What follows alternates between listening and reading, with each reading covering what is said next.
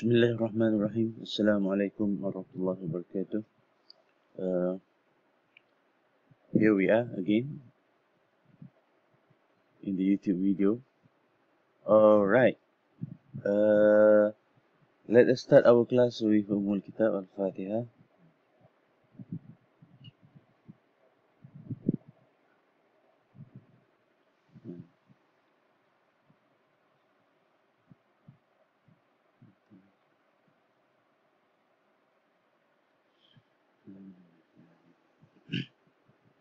Okay. Inshallah, this week we're going to discuss about the challenges to produce a literate citizen. Okay. So I just wrote there, if you can see, literate citizen.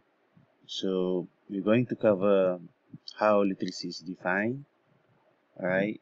And then we're going to discuss literacy in terms of what's happening now throughout the world. Alright. And then and then we move on to how does Muslims should understand literacy. Alright. And then how does we could use it, how could we use literacy in terms of the Muslim context. Okay, these are the things that we're going to focus today. I'll speak globally first. Okay, and then for two of you should then try to have discussions in the YouTube sections of whatever reflections that you can derive from my lecture today. Okay, when it comes to literacy, okay, the first thing that we need to understand is it is used to unveil the truth, because without being able to see meticulously, okay, you won't be able to understand the world itself.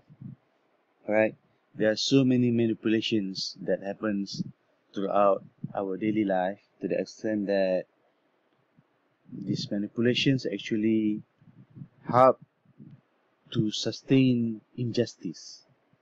Okay, these are the big words that I say to you, so you need to understand this. Itu terbaik yang kita boleh lihat bila mana kita lihat pada konsep kebebasan, the freedom that has been introduced to us from the Western situations. Okay, and then we try to accommodate it, we try to implement to our situation. Does it entails really the kind of a freedom that has been justified or has been understood by our Quran and Sunnah? Okay, that's the first thing. As a first example that I could relate. And let's say that we really implement the freedom that has been brought up by the West to here, to put it into our context, into our situations, into our life. Does it really then actually help us to expand our Muslims agenda, to put Islam as the top priority, as Islam ya'lu wa la yu'la alaih. Islam tu yang paling tinggi, yang tidak ada yang perkara lain yang lebih tinggi daripadanya, ataupun lebih kepada satu kaedah membawa pemikiran barat untuk diterapkan ke dalam kehidupan kita. Alright, itu saya katakan tadi, being literate is actually you have to be very critical.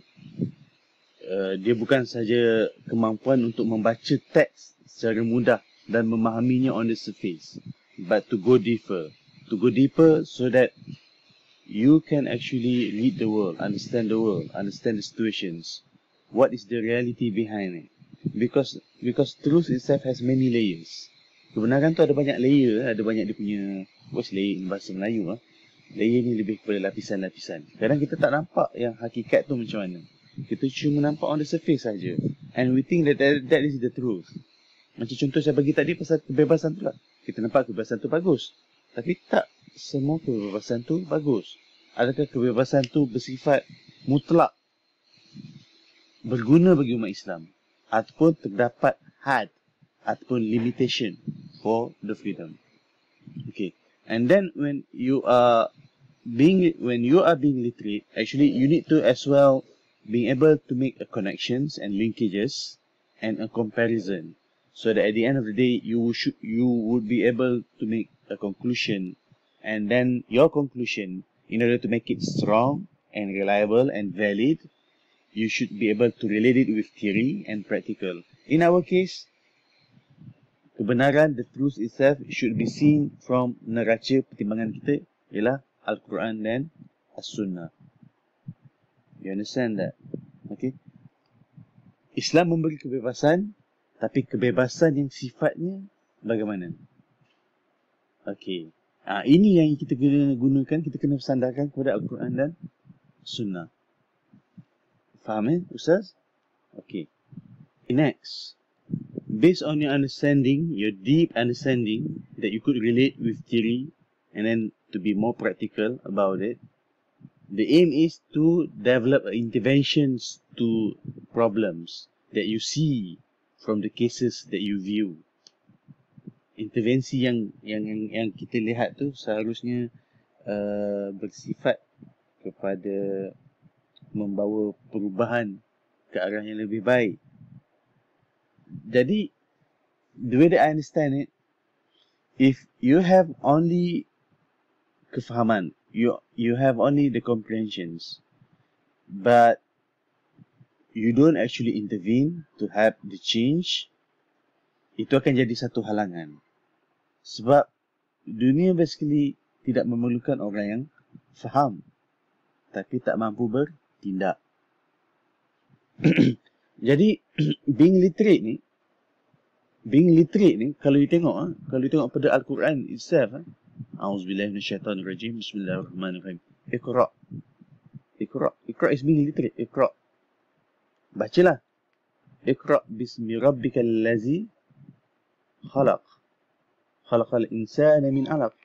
Read boleh membaca. Membaca tu teori dia dan praktikal dia adalah bacalah dengan nama Tuhanmu yang menjadikan. Jadi takwilan saya dikaitkan dengan baca menjadi berilmu. Menjadi berilmu ini perlu dikaitkan dengan adanya wujudnya Tuhan. Tuhan yang menjadikan kita sebagai hamba. Nampak tak? Jadi itu menjurus kepada intervention. Okey. Sebab dia sebagai satu intervention, because if you see these verses, let me read for you. A'udzubillahiminasyaitanirrajim. 'Allamal insana ma lam ya'lam. Allah actually teach humans whatever that we do not know. And after that, kalla innal insana la yatgha. Indeed, human, they actually will become melampau batas. Sungguhnya jenis manusia tetap melampaui batas yang sepatutnya atau yang sewajibnya. So melampaui batas sebab tiada iman, because there is no iman, there is no faith. So that's why Al-Quran, if you really read it, it's not just a book that you read, but it actually requires you to do some active thing after you understand whatever that is needed, is instructed from the Quran. So interventions, and it is a very dynamic process. And then ini melibatkan kesedaran, betul atau salah. Suatu situasi atau suatu perkara itu ada perkara yang betul atau perkara yang salah.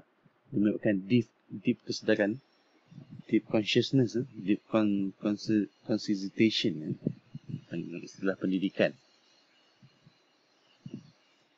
So, Ustazah dan Ustazah, apa sebenarnya tujuan pendidikan? Adakah tujuan pendidikan to make our students smarter? Lebih bijak daripada yang sebelumnya?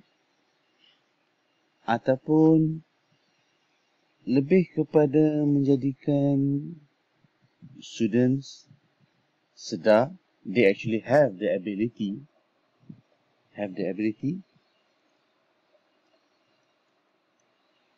ataupun believe that they have the ability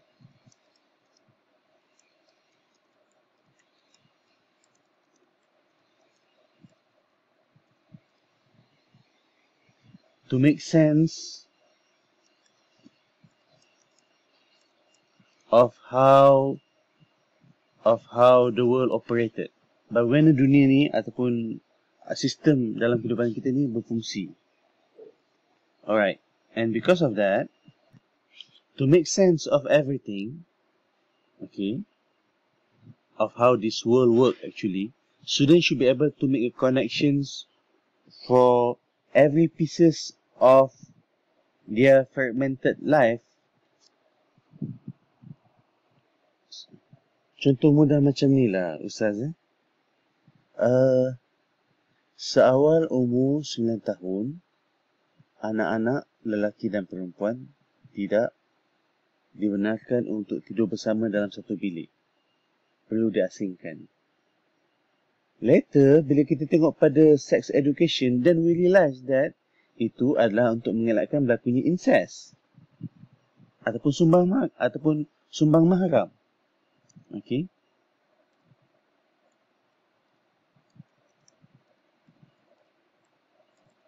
Sebab tu anak-anak diasingkan. Satu jantina tak boleh tidur sekali pada umur seawal 9 tahun. Itu wujud dalam kita punya fiqh ataupun dalam kita hadis. If I'm not mistaken, it's hadis. Correct me if I'm wrong. Okay. Dan kalau anda kata pemimpin, seorang pemimpin dengar pasal this hadis ataupun this fiqh ruling. Okay. Pemimpin ni bijak. He or she should be able to make connection that, okay, bila kita buat perumahan bagi orang miskin, kita perlukan kontraktor yang boleh membina rumah, yang mempunyai bilik untuk anak laki-laki, bilik untuk anak perempuan, dan bilik untuk ibu bapa. Sebab kita tak mahu disebabkan oleh pemimpin yang tidak mampu memikir persoalan yang nampak simple. It's quite simple. Okay. Boleh membawa kepada kehancuran generasi masa depan disebabkan oleh ni sumbang mahram ni. Dia simple je. It starts from a very simple ruling. Tapi itu saya katakan tadi, if you are being literate, you can see apa yang you baca tu ke depan, ke belakang, ke kiri dan ke kanan. Nampak tak? Perlu tegaskan kepada kawan-kawan saya, among my friends, that in order for you to change, to make our students more literate, okay, they have a bird's eye view perspective. They need to be able to actually lebih terbuka, lebih berpelajaran tentang let me type it here, tentang sejarah mereka sendiri.